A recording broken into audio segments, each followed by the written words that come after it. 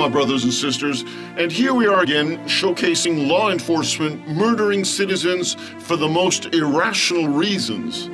How many times does a cop shoot an armed suspect, and while fearing for his life, the killing is ruled justified? And justified it may be, but how often is that claimed gun not actually a weapon at all?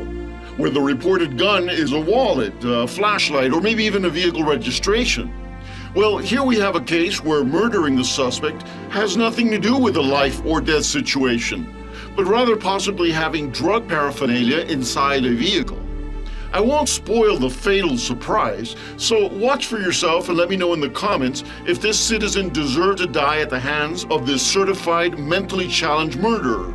And the justice system fails again. Check it out. Well, a federal appeals court ruled a civil lawsuit against an Arlington police officer who shot and killed a man can move forward. The Fifth Circuit Court of Appeals denied Officer Craig Roper's claim of qualified immunity, protecting him from a lawsuit. Roper killed Tavis Crane in 2017 during a traffic stop after a different officer mistook a fake candy cane for a drug pipe. Roper, as a backup officer, allegedly put Crane in a chokehold and shot him, causing the car to move and hit the other officer.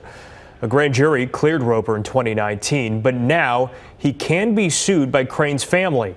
Fox 4's Sean Rabb gets insight about what this ruling could mean for law enforcement. This Fifth Circuit opinion in this case out of Arlington involving Mr. Crane, who was ultimately shot and killed while in his car. If you're at the barbershop having this conversation, how do you explain it? It's a case about a failure to de-escalate by the police that were involved in the situation. At least that's the claim. It's a very important practical guidance to law enforcement that says, when you have a situation like this, keep it de-escalated. Or if someone gets hurt, you could be responsible for it in court. And so in this case, the qualified immunity claim has been rejected. That's right. There was a claim by passengers in the car, and the court said you don't have a claim. But the person who was shot and killed, their estate does have a claim. That the city of Arlington said that should be dismissed under qualified immunity. This is unfortunate, but this is the kind of judgment call that law enforcement gets to make. And the court said that may be true at trial, but it's not so clear right now that we can just dismiss the case. There is substantial difference of opinion about what happened here and why. Who escalated, who first brought force to the situation that caused it to begin escalating further, why this car started moving. Is it because the person was trying to get away or because he had been shot? And those are very serious questions that we have to have a full trial about. And the opinion says, officers have qualified immunity in this country. If you act within the bounds of the law, you get a break. You're immune from liability. We respect that you have to make tough judgment calls when you're in law enforcement.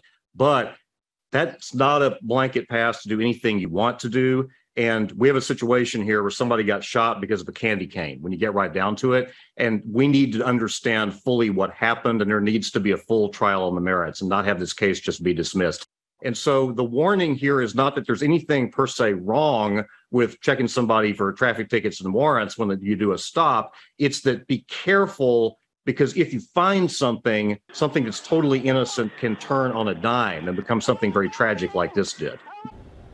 Sean Rabb there with David Cole. Craig Roper remains with the Arlington Police Department. No date has been set for the federal civil rights violation case to go to court. In this day and age, qualified immunity remains one of the deadliest threats to U.S. citizens.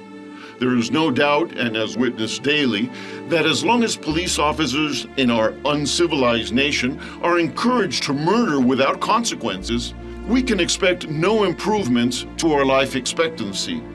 According to the United States National Academy of Sciences, and I quote, "Police in the United States kill far more people than do police in other advanced industrial democracies. To date, Colorado, New Mexico, and New York have repealed qualified immunity, and we remain hopeful that in the near future, serial killers with badges will be held accountable for the unreasonable execution of citizens." Furthermore, the Academy of Sciences additionally says, journalists have stepped into this void and initiated a series of systematic efforts to track police-involved killings. And I bid to you, my fellow citizens, that this rampage of certified murders must be stopped. for the safety of our children, handicapped, and veterans. Please support the New Institute for Justice and their Americans Against Qualified Immunity campaign. Check them out at www.aaqi.com. You'll also find them on Facebook and Twitter. That's Americans Against Qualified Immunity. That's all for now, my brothers and sisters. Stay safe and always film the police.